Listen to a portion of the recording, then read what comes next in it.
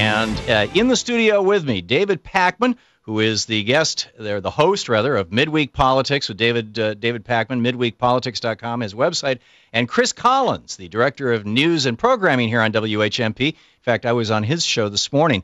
David, Chris, welcome to the show. Thanks for having us. Thanks. Great day. Chris, here you are, a guest in your own studio. It's a little weird. Yeah, it's amazing. It's fun. It's great. David Pakman, you had a very, very strange guest the other day, and I'm the guy who went off on your being Jewish and started talking about the Jewish conspiracy to control. Every now and then I get these strange calls like this, but tell us about this and your sense of whether this is the kind of thing that's coming out of this whole Tea Party hysteria.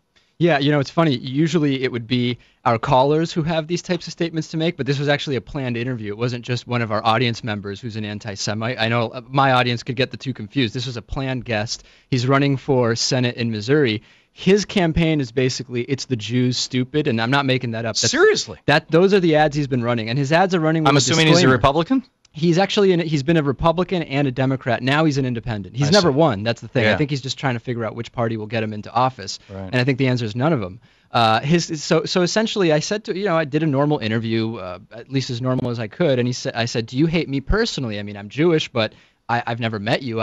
You seem like an okay guy, other than the fact that you're a rabid anti-Semite. He said, yeah, I hate you personally. You're a Jew liar. You are the word he used was kaika-like, and it's not a word that I'd ever heard before. But That's amazing. That's amazing. You're into the lion's den. There you go. I will say one thing, though, just about David's interview with that guy. I actually heard that in my car driving home, and I have to give David credit publicly because I think he handled it perfectly. Because most people would ordinarily try and make that guy look worse than he was. You didn't have to. David played it straight, and the guy just went completely off the rails. And even at the end of the interview said that, I don't think you'll run this. And David said, of course I will. It's Radio Gold. He thought I wasn't going to run Radio Gold because he thought he did so well. I said I would be nuts not to run this interview. Yeah. Sometimes the best thing you can do is just give the guy an open mic and let him hang himself. Yeah, That's what he did. yeah. Give him enough rope, and we've all done that.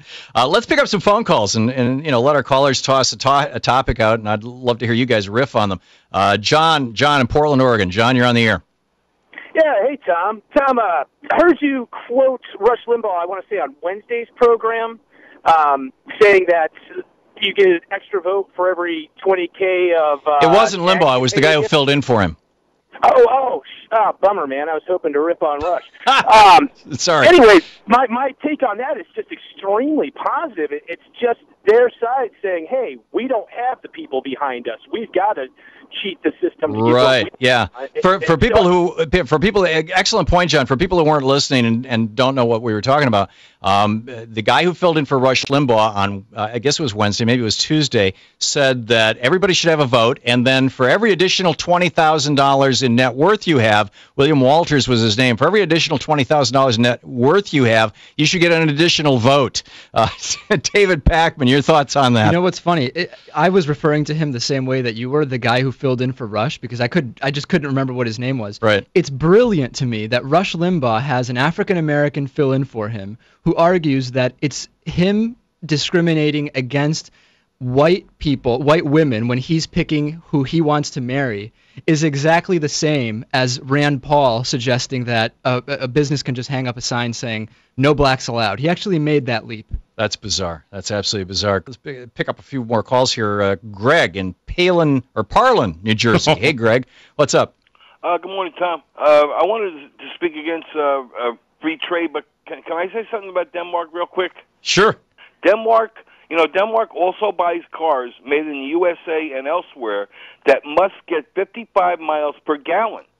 Those cars are bought in Denmark, and they have a $10,000 tax, and the rich don't mind paying it because the tax is being used for social programs. But my call is... well, and they make a lot of those cars, like GM makes the Opel. They make them in Europe, and they average 45 miles to the gallon. I know, but in America, they get 20 to 27. It's unbelievable. But anyway, let me just jump in. I don't think it's any surprise to hear that the companies making cars in the U.S.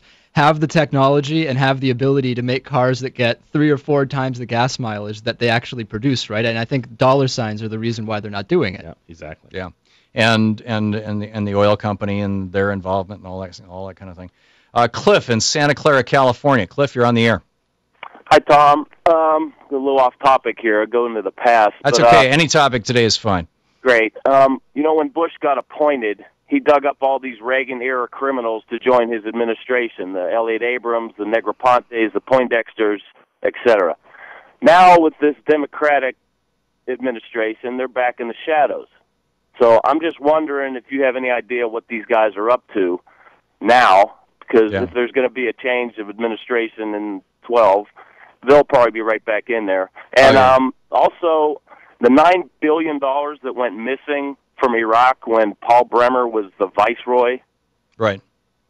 Anything ever come of that? I mean, it's just no. As far as I've heard, it as collateral damage economically or whatever. Yeah. My recollection is it was $8 billion, but who knows? I mean, what's a billion here or there? It's an amount of money that was visible from the moon. I mean, it's visible from outer space, and in bricks, huge bricks, $100 bills, and it has totally vanished.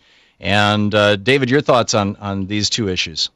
Well, David Pakman. Yeah, if I were a member of the U.S. military and I was there and I saw that money being carted through, I could imagine that there's going to be some kind of, what should we do? Kind of people looking back and forth and saying, not necessarily saying let's steal money here that doesn't belong to us, but just being realistic. The types of looks and conversations that must have been taking place when that money was found, right? Yeah, absolutely. Well, and let me add to that we now know that Ed Gillespie and Karl Rove have started a new organization which has raised so far, I've seen one report of $30 million, another report of $60 million, and they're going to, and one of the reports is that $30 million of that $60 million was directly from Tom Donahue at who's the president of the Chamber of Commerce, and they're going to use that money now as a result of the Citizens United case to drop money bombs, to drop advertising bombs on candidates. They've identified 40 members of the House and 10 members of the Senate that they're either going to take out or that they're going to bring in, one or the other. And they can now do it. They can do it anonymously. They can do it, as long as they don't notify the candidate, as long as they don't run it through their campaign, as long as they don't run it through the party. And this is really a twofer for Gillespie and Rove, because apparently they both hate Michael Steele. So this is money that would normally be going through the Republican Party. It's not going to, and which actually gives it a whole lot more power. And I'm wondering if they've got a bunch of other Republican retreads with them. David Pakman. Yeah, real funny. You mentioned Michael Steele. Within the same week, we find out that the RNC was taking young Republicans out to a lesbian bondage strip club in California, whatever that is. I've never been to one. And simultaneously, there's a couple of new groups that crop up with former GOP fundraisers that now they're finding the GOP to be too far to the left. So they're actually creating even more conservative organizations to raise money. So I think that's where some of them are going, apparently not taking too kindly to the lesbian bondage strip club ordeal. Yeah, they'll come up with some new kind of. I mean, it is. Well, it's really sad, actually. And obviously, the Tea Parties have been funded by these guys all along. There's all this kind of money that's under the table. Dick Armey's organization, Dick Armey, who's a lobbyist for some of the most awful governments in the world out there funding the Tea Parties. It's incredible. David Pakman, you can find out all about it over at midweekpolitics.com. And Chris Collins, WHMP. What's the website here, Chris? WHMP.com. Aha, that works. Brilliant. Chris Collins, David Pakman, thank you both for being with me. Thanks.